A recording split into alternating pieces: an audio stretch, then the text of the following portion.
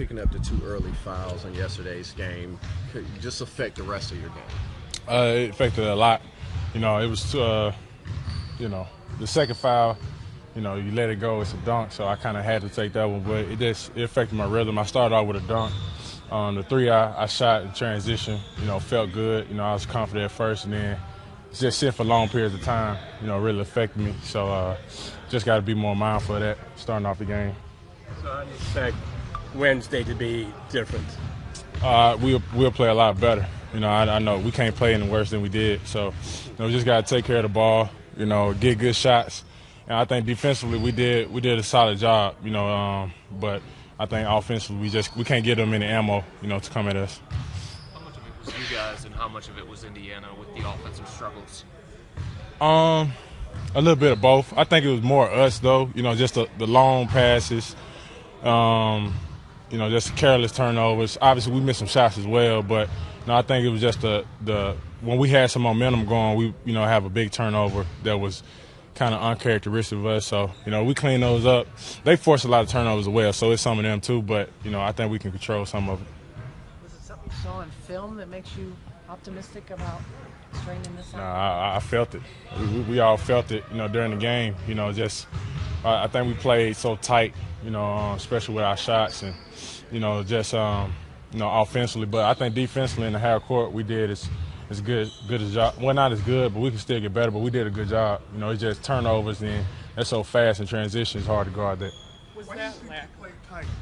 What's that? Why do you think you played tight? I mean, we just, you know, we had just turnovers. You know, it just mounted on us. They went on a run, and then we can never get a rhythm going. You know, and we don't have a rhythm going as a team.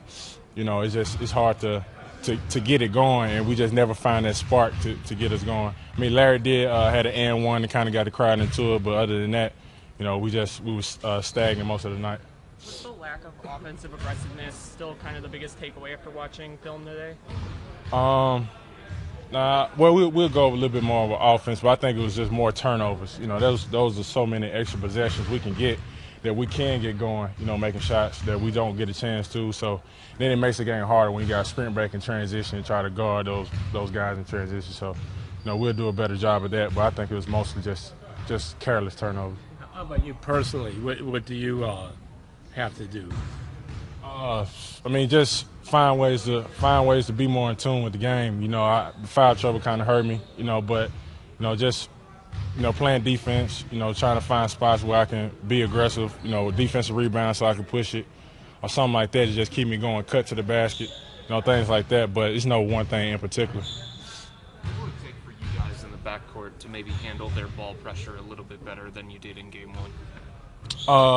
I think screens, you know, just full court screens just to get those guys. They picked up every dead ball, well, most of their balls. So just set screens, get us free a little bit so we get ahead of steam. But I think we were just wrestling with them, you know, too much. Rodney, how much, because you mentioned about the fouls kind of taking you out of your rhythm, do you feel like that was more of a cause of it than nerves? What's that? Say it one more time. Was your early foul trouble more of a cause for your lack of rhythm than nerves? Nah, that was it. Nah, I wasn't nervous at all. You know, just getting out there, especially when I got the first dunk, you know, I was fine. You know, it's just when you're sitting on the bench that long, it takes you some time to get in rhythm and things like that. But, you know, other than that, I was fine. Did when you guys cut it to 7 there in the second, third quarter, whatever, is there something you can take from that and replicate in the next one? Yeah, I mean, just not digging ourselves so deep of a hole, you know, like I said, just with turnover. I mean, we're going to have games where we don't shoot as well, but we can control that part of it. You know, if we do that, I think we give ourselves a chance to win against anybody. The Cavs are ready to do whatever it takes to bring an NBA championship back to the land. We've been here before, and we know what it takes. It takes grit. It takes drive. It takes hustle. It takes team. It takes 20,562. Be a part of the playoffs action. Go to Cavs.com/tickets now to get in the game.